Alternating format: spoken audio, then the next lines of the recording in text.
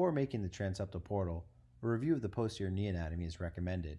This is an example of a flex knee MRI, highlighting the posterior septum directed by the green arrow and its relation to both the popliteal artery denoted as PA on the image and the middle genicular artery pointed out by the red arrow.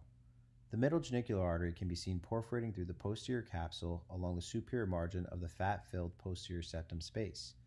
When compared to an MRI with the knee extended, the flex position creates the greatest distance between the posterior septum and the popliteal and genicular artery. It is important to note that a flex knee MRI is not necessary for preoperative planning, but is used in this report for an anatomical review. Here, we show a pictorial drawing to plan out the creation of the Tans-Septal portal. Once the posteromedial and posterolateral portals are made, the arthroscope is positioned in the posteromedial portal and advanced laterally to view the posterior septum. Next, a motorized shaver can be placed through the posterolateral portal to assess the proper trajectory of perforating the septum with views from the arthroscope and the posteromedial compartment.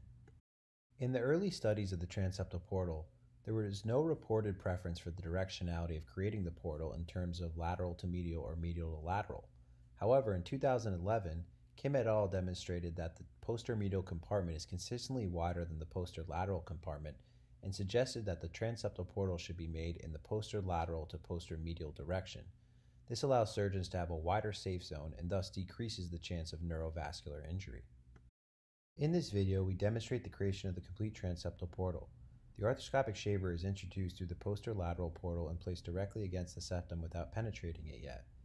Next, with direct visualization from the posteromedial portal, the Tans-Septal portal can be perforated.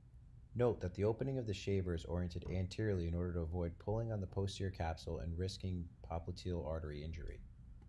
This arthroscopic picture demonstrates the view from the posteromedial compartment as the motorized shaver is used to increase the size of the Tans-Septal portal.